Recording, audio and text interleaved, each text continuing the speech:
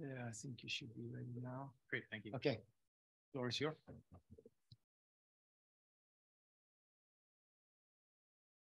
Hi, everyone. So today I'm going to talk about melting at the base of the Reef package in the Stillwater complex in Montana. This is a project that I've been working on with Steve Barnes, and then also Yao has been helping us with some thermal modeling as well.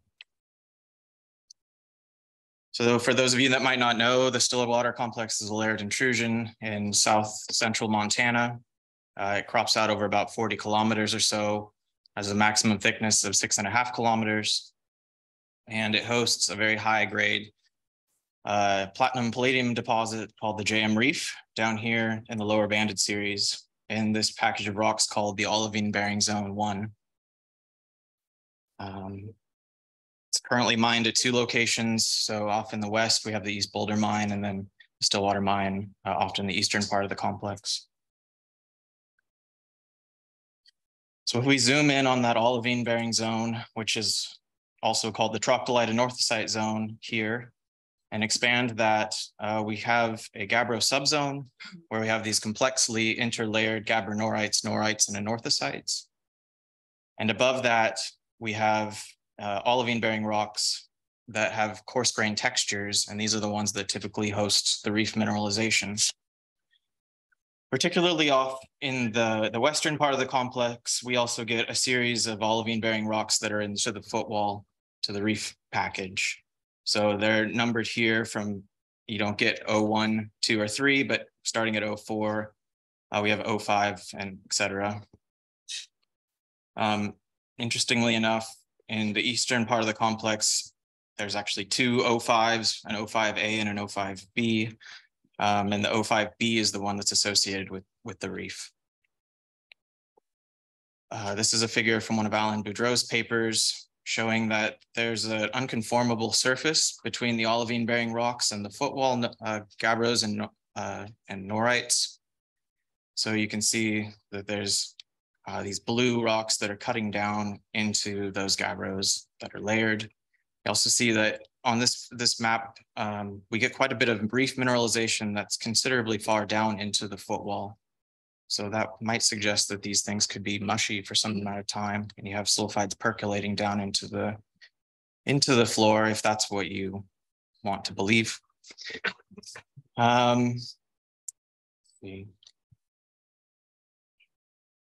so the formation of these olivine bearing rocks has been proposed in a couple of different ways.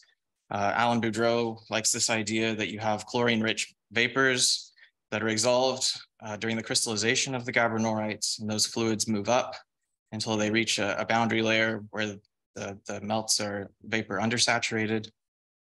And so they redissolve the chlorine-rich vapor at the top of this mush. And then you have incongruent melting where you're taking these pyroxene-rich rocks and you're producing olivine and minor chromite. And that's his story. And I think he's had it for quite a while now. During my PhD, we proposed this other idea where we actually have a mushy gabbronorite and we're infiltrating in hot, dense silicate melts. And during this process, you partially begin to melt the mush and you dissolve your plagioclase and pyroxenes, and you crystallize olivine. And during this process, you also upgrade your sulfides, and you produce these really high tenor sulfides. Because this melt is sulfur undersaturated, you're dissolving a bit of the sulfur or sulfide that's in the footwall. And so we get to reef tenors, and the grades are a little harder to explain. We have to kind of consolidate some of those high tenor sulfides into a thin layer in order to produce the reef. So this was our story, but we wanted to kind of field test these ideas. So we spent some time last summer collecting samples from a variety of trenches, which is really the best exposure of the JM Reef at the surface. And so this one is off sort of in the eastern part of the complex up on the high plateau. This is the so-called Bud Grid trench. And you can see that the grades are very high, 16 grams per ton palladium plus platinum over 1.25 meters. This is the outcrop map of this area, and here's where the trench is located. Interestingly enough, there's also a pegmatoidal melagabbronorite into the footwall that this might be the O5A, because we've seen in drill fans that sometimes if you go down strike, you actually change from pyroxene bearing rocks to olivine bearing rocks.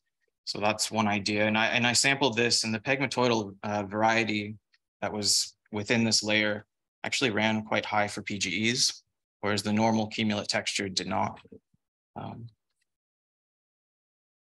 And so we took a sample here, which has this nice transition from the footwall gabbronorite to an anorthosite, which is overlain by the mineralized JM Reef leucotroctolite.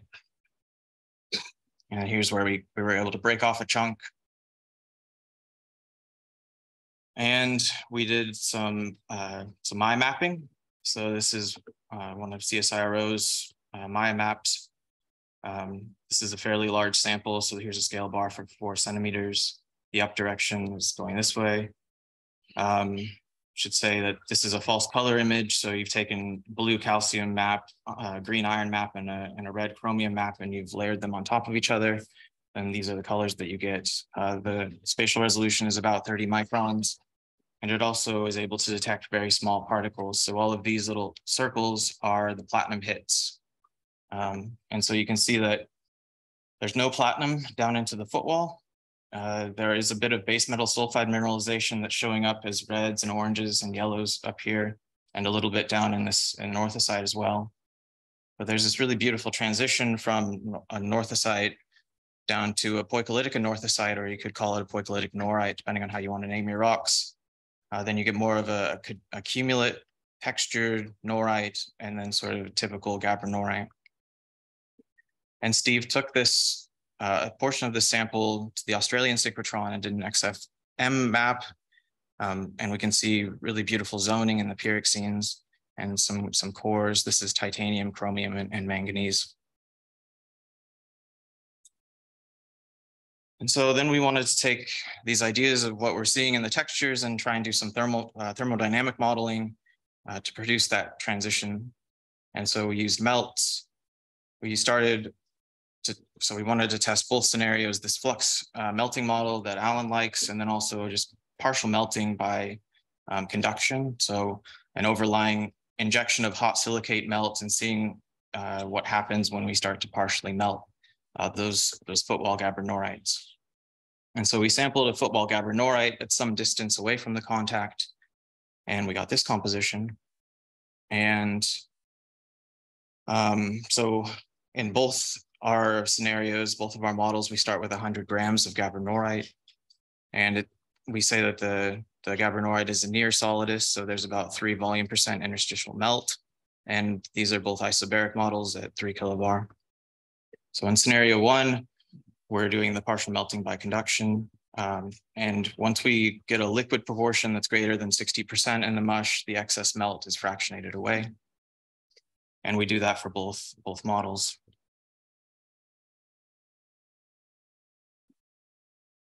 So here's what happens in scenario 1, this partial melting model. We increase the temperature. We start to lose both pyroxenes. First, clinopyroxene goes out, and we're left with a norite. Then we lose orthopyroxene, and we're left with an anorthosite. And as you can see, we're capping the silicate melt at about this point, and everything else is fractionated away. Scenario 2, where we're doing this flux melting, we're assimilating very small amounts of water at each step. So instead of temperature, now we're looking at the amount of water that's been added to the system. And we start with our gabbronorite mush. We get a lot more liquid very quickly, obviously. And pretty early on, we start to produce olivine as we're suppressing plagioclase. So we lose plagioclase very early as well. And the olivine field is growing. So if we want to compare these two models to what we see in the field, we can do that. And obviously this has been scaled a little bit, but we do get this nice transition from gabbronorite to norite to anorthosite with our partial melting model that we don't see with the flux melting model. So the thermodynamics seem to work out okay, but I was wondering about if this is thermally possible. And so I roped Yao into helping me do some COMSOL modeling. So we had a hot silicate melt flowing over cold footwall. And just for transparency, here are the parameters that we used. So here's our thermal model. So we have an inlet. This is in a laminar flow regime. The temperature of the komatiite is, or contaminated komatiite is about 1350, and our gabbronorite is at 1150. This is the point where we would have an anorthosite restite. So we've got this laminar flow and then an outlet here, and you can see we're starting to move this boundary down into the footwall. And the thermal capacity of this model was fixed, or was constrained by our melt modeling. And so here's the end result. And we've produced this horizon that's about 6 centimeters thick, which is more or less what we see at that contact in the Bud Gridge trench. And it's interesting, this is only 50 minutes of time. And this is a third of a meter or so. And so in conclusion, we're seeing that it's plausible to maybe form this base of reef sequence by simply heating up the footwall gabbronorites. The flux melting model doesn't seem to produce the same sequence of rocks that we see at the footwall contact. But there's still a lot more work to be done. So doing some detailed mineral chemistry would be nice to see what phases or what elements are actually zoned in the pyroxenes, and see if that helps constrain some of our modeling. I also have questions about scaling, because it's very typical to have this gabbronorite, norite, anorthosite sequence at the base of the reef, but sometimes it's over really thick packages of rock. So here's just one that I happen to have a section for, and this is over 2 meters. So instead of six centimeters, somehow we have to scale this up. And maybe that has something to do with the permeability of the mush or the temperature of the mush when we start the modeling. I'm not sure. So we were pretty close to a solid footwall in this scenario. And then I have acknowledgements and yeah.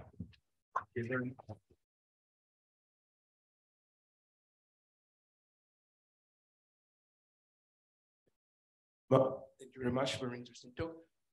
Could you please say, like, in the frame of this model, an explanation for PG strictly, like, restricted to this part, which was partially molten, if I understood it correctly? So the PGEs are not necessarily only restricted to this spot, because we do see sulfide in the footwall in various places. Just it's not very common, and they're small.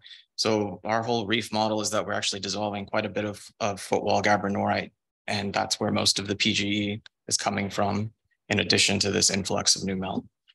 Wow. Thank you. Yeah. Any other questions? Yeah, Alan? I have to say something. But what is your actual evidence you've got this super hot magma coming in? It's a good question. This was the temperature of the melt after adiabatic ascent from our contamination modeling in the lower crust. I mean, because basically you look at the, say, plagioclase compositions, it doesn't change at all as you go from the footwall rocks into the whale into the hanging. Yeah, I've seen that you say that. I don't know if I'm so convinced if we looked in detail, but yeah, I mean, in detail, things wiggle around a little bit. Yeah. I'm saying overall, it's kind of hard to see. Plus, you're not explaining certain things like why does the olivine bearing rocks have all the chlorine in it? If you're looking at a sequence like this, if you've got a there you go. If you've got a sequence like that, obviously you have a chemical gradient between those layers. Therefore, there can be mass exchange here. So I thought you might ask this. And I think it's a bit more complicated than maybe what's portrayed in some of the literature. So we not looking for apatite, but just doing probe work over a strat section. Yeah. We found that we find chlorine-rich apatite all over the place, and chlorine-rich, basically all the way down from the reef on, but also above the reef. Well, you get a few of them, but as you get further up, they start to disappear. Okay, yeah. But I mean, we have. I mean, I agree. So in this image that you have, you say that the olivine-bearing rocks are chlorine-rich, and the olivine-free rocks are chlorine-poor. We have, olivine-free rocks that are chlorine-rich, And this is in the Reef pack or below the Reef package. Well, that's And below. within the Reef. The ones that I have are from the Reef package on the. Well, this, left. okay. We can talk about it more, but well, anyway, there's a poster upstairs that gives the alternative view of. that's right. Yeah. And there's a very nice poster upstairs. Very good. And can we get the next talk here? Thank you very much.